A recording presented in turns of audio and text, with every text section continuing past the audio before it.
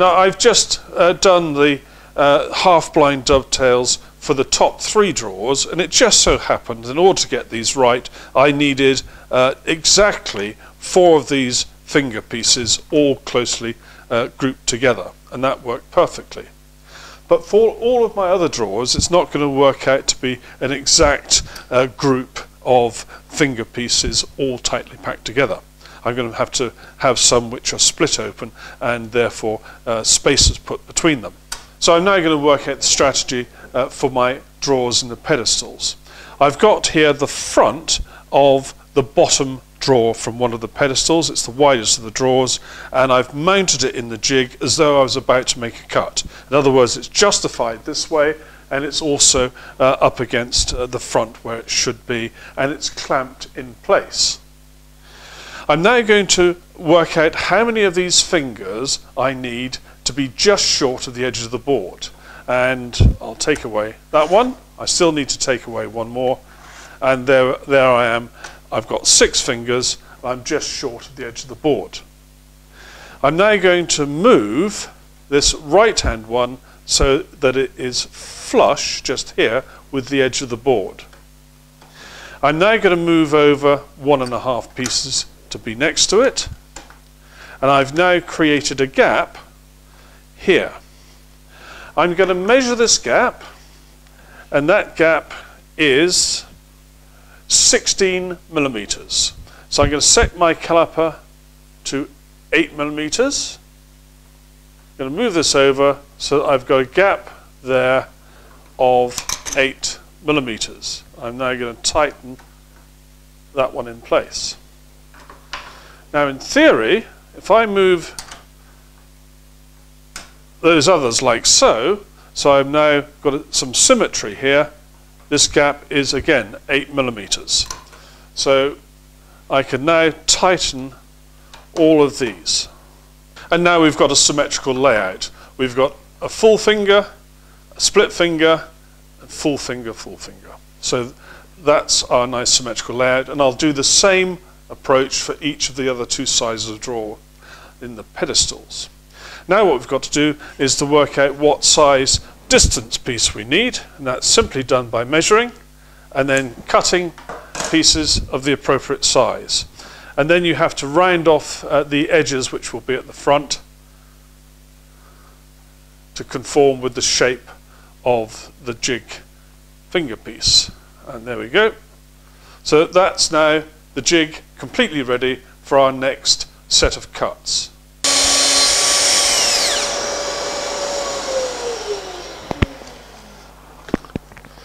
Well, first of all, let me just say that if you have a Leigh Jig, you really must get yourself one of these vacuum attachments. It really makes a huge difference, and there's no need for any form of vacuum attachment on your router. Now let's have a quick look at this piece. So there we have the design we've just created. You can see that the gap here is more than it is there, and so I think that will be quite a pleasing design. And there's our first example of the completed joint, and you can see these wider tails here look rather nice. Quite a nice pattern. Now at the rear of the drawers we're going to have through dovetail joints, and I've just had my practice go at making through dovetails using the Leigh Jig, and it seems to work quite well. But I've learnt 1 or 2 lessons in the process. Now when we were doing the half-blind dovetails, there was no debate about which way round your pieces of wood would go to form the joint.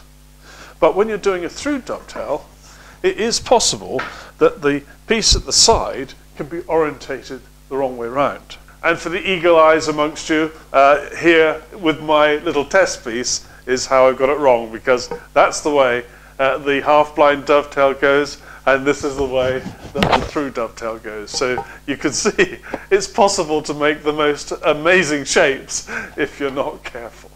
Now it's important when you're doing the tails for the through dovetails that on the jig you have the inside of the drawer facing towards you. And it's easy with these to discover which is the inside and outside, because with the half-blind dovetails, the inside is the side where the rounded part of the dovetail appears. Now when we're doing the pins for the through dovetails, it's the outside of the drawer that faces towards you. So this is my drawer back, and this is the outside of that drawer back. And when you finish doing one, just rotate it like this to do the other side and fit it in like so. So there we go. I've just pushed this together. Obviously no glue because there's no drawer bottom yet, but that's looking pretty good. I quite like the fact that all the joints are nice and even here. They look tidy at the ends, and that's our middle drawer for the top, almost ready. Well, I'm now ready to do the final drawer, or pair of drawers at the bottom of each of the pedestals, and I've set up my finger templates in the same fashion as before. This time I'm using 6 of them with the second one in split like so. That follows the usual pattern.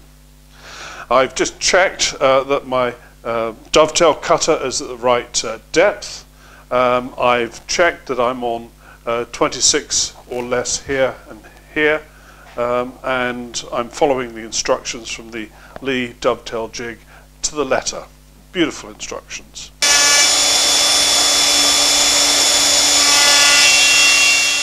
And I've now turned the finger template round.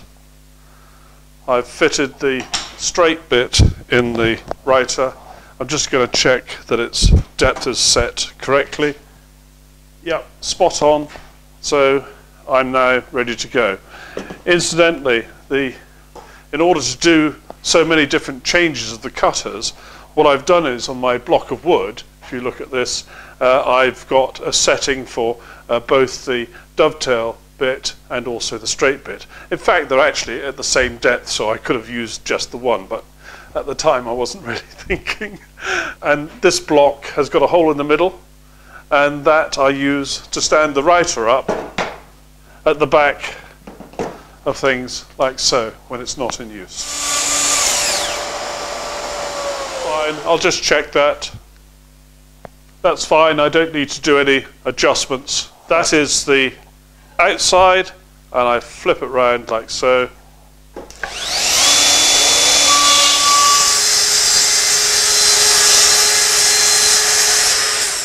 The drawer bottoms are done, and I've given them 2 coats of satin polyurethane on the part of the drawer that is on the inside but not the bottom, and I'm now about to get ready to cut the channel in the drawer pieces to take the bottoms. That's really important at this stage, that you have a scheme for making sure that you cut the channel in the right place. And what I've done is I've done a trial assembly of this drawer, and I'm now putting a mark where the channel is going to go on the inside, of course, of each of the pieces. So there is no doubt in my mind which part of these pieces I have to put the channel into. So that's the last of the marking out done, and I've checked everything and I'm happy, so we're ready to cut the channels. Now when we put the channel in these side pieces, I've got to make sure that the channel doesn't run into the joint itself at this end, and I've also got to be careful at the other end as well. So what I've done is I've set the 2 fences here at the precise distance to keep the cutter from going beyond the end. So if I allow this to go level with that end bit of fence, then the cutter won't traverse the hole. And similarly, if I were doing the mirror piece, first of all we make sure our mark is there, and then we turn this over, and we're going to start with the board pushed up against the fence but not quite at the end position.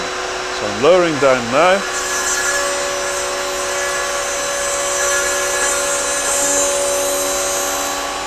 And that's the board lowered down.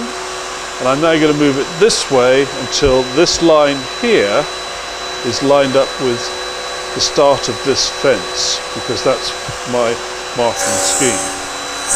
So I'm doing it very gently, keeping pressure that way and keeping it flat as well.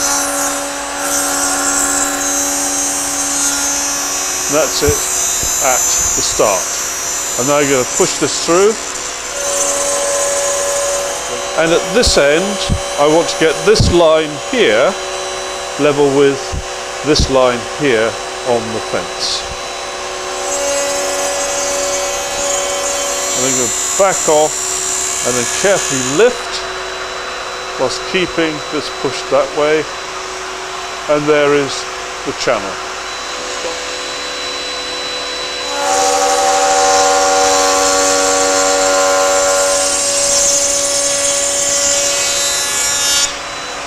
Now, before I assemble these drawers, remember they've had one coat of Osmo Poly X.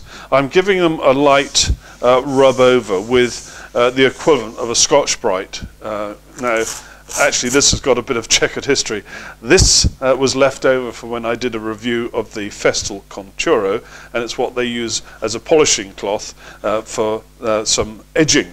And this is the Abernet abrasive holder, which has got the vacuum attachment here, which came from the woodworker's workshop. So it's a mixture that I'm using, but you can use anything in order to get the job done.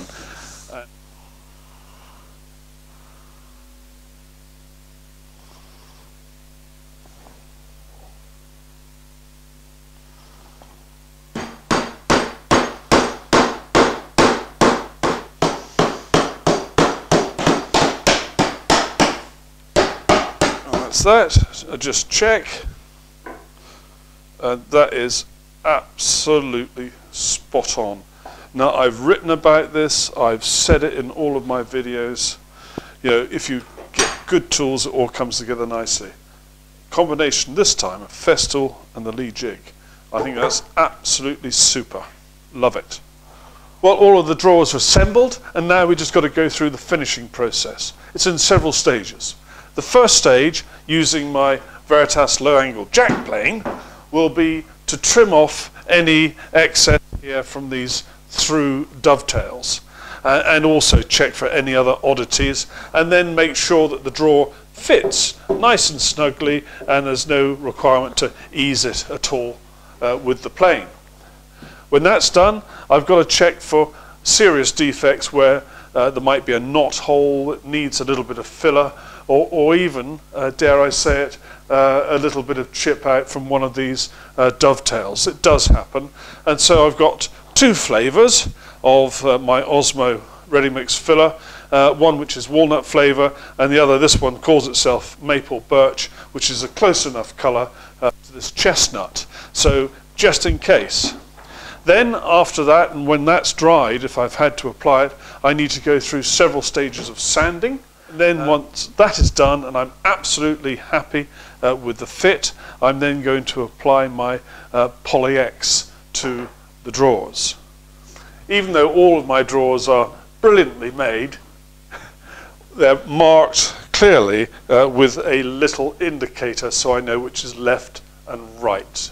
Right, my setup is very simple here. I've got a couple of the sustainers under here just to provide a bit of support. This is held in my vise. I'm now going to trim off the excess from these rear through dovetails.